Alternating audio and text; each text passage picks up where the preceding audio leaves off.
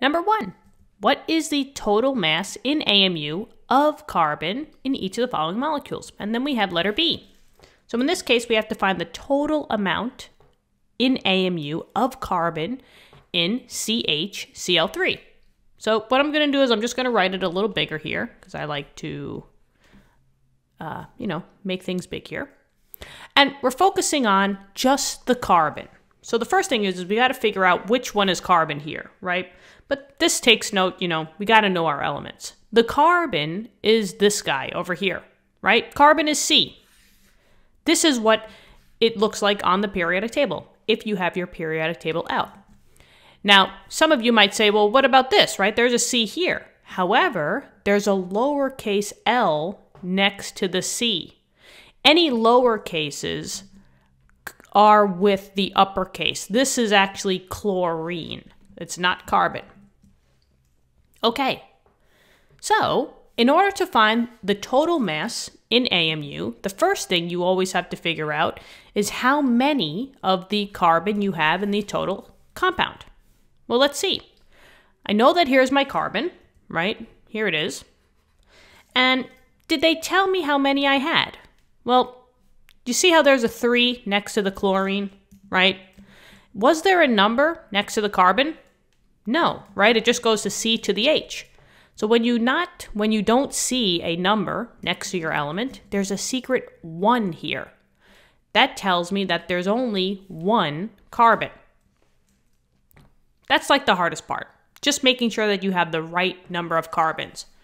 Now, all we have to do is take that number and multiply it by the mass, the molecular mass in AMU on the periodic table. Now, I drew what my periodic table looks like. Now, there's 2 numbers in every box for every element. There's a smaller number for carbon, it's 6, and then there's a larger number. On my periodic table, it's 12.01, but on your periodic table, it might be a little different. That's okay. Periodic tables may vary a little bit. Just know that the mass is always the bigger number. The 6 is the atomic number. That's the number of protons.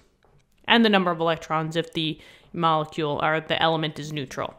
The bigger number is the average mass. That's why there's decimals here. So this is my average molecular mass. Or atomic mass, maybe I'll say, because it's just 1 atom. And the unit could be in 2 units here. It could be an AMU, atomic mass unit, or it could be in grams per mole. In this case, they wanted it in AMU, so I'm just going to leave it in AMU, atomic mass unit, AMU. And all we're going to do is we're going to use that number. So I'm going to say 1 times 12.01 AMU. And that's the end. The total mass would just be how many carbons you have times the mass of it. So in this case, it's still 12.01 AMU, and that's the total mass in AMU of carbon. Pretty simple, right, guys?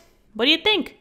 Let me know in the comments. Give this video a thumbs up. Subscribe to the channel, and I thank you so much for that. You guys rock. Let's keep studying hard. Let's, ace our tests and quizzes. I believe in you guys. Let's keep studying hard, and I'll see you in the next lesson. Bye-bye.